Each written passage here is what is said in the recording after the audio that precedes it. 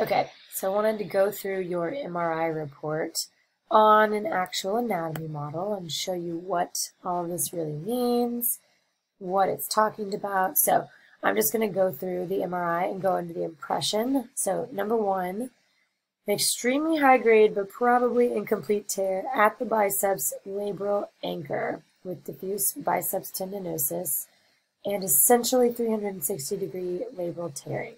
Let's start there. So I'm going to take off layers of muscle and we'll just get way deep in there. So I took off your delt. I'm going to actually show you underneath this. So I've kind of pre-done this guy up to look a little bit more like yours in real life. So if you can see in here, this tendon sheath right here, this is actually just a sheath that goes around your biceps tendon, and then it actually connects to the underside of this ligament a little bit, and then the other side actually is on top of this like fibrous membrane. So if we take off that and we get down to just the joint, let me take the muscle off. Let's look at this first. So when we are in the actual shoulder joint, this is your humeral head, and this is your glenoid. So your glenohumeral joint is your shoulder joint. So whenever you're reading that, that is what that means. Let's see, at the biceps tear anchor and a 360-degree labral tear. So let's add on your labrum.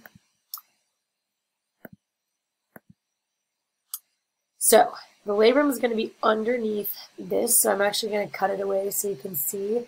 This right here is just a synovial membrane, like it just kind of encapsulates the joint. That's what the fluid lives in, like that synovial fluid you'll hear about. So if we just cut part of this off so that we can see in it. All right. Inside here, this little rim, that is your labrum. So in real life, it actually comes out just a little bit more, but it adds depth, it adds cushion, and just kind of strengthens that shallow bone on bone attachment there. Okay, so when it says 360-degree tear, I think you can kind of figure out that that means the whole surrounding part of this is worn and torn, basically. So you might have like little tears in it here. You might have like a flap that's kind of coming up. If it feels like it gets pinched on something or something is locked in there, a lot of times that is labrum type symptoms. Other thing I wanted to point out when we're in here is whenever I talk about bone spurs or osteophyte changes, things like that, a lot of times they occur underneath this bony shelf here and coming off of this coracoid process. So keep that in mind. But the tendon through your biceps is going to run right through here, and it's going to actually attach to the labrum. So when I put that on, all right, this tendon, let's zoom it out. That is your biceps tendon. So when you hear people talking about they tear their biceps tendon, a lot of time it's this one, especially if you hear slap tear, which is on your MRI report.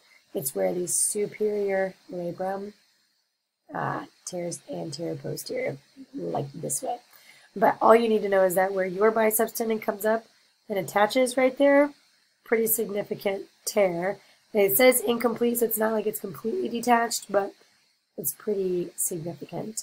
And then let's see, moderately severe tendinosis of the rotator cuff, tear with both intra-substance and insertional partial thickness tears. Okay, so what that basically means is the rotator cuff, where this comes underneath here, is one place where you'll frequently hear people having a rotator cuff tear.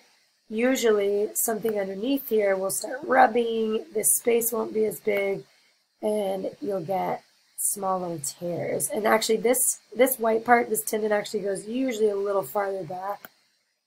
The other part, back in here, again, if you've got any kind of funky changes going on, you can have issues there. But generally, most of the tears are supraspinatus tear and they're up here, unless there's trauma. But a wear and tear one is usually up here.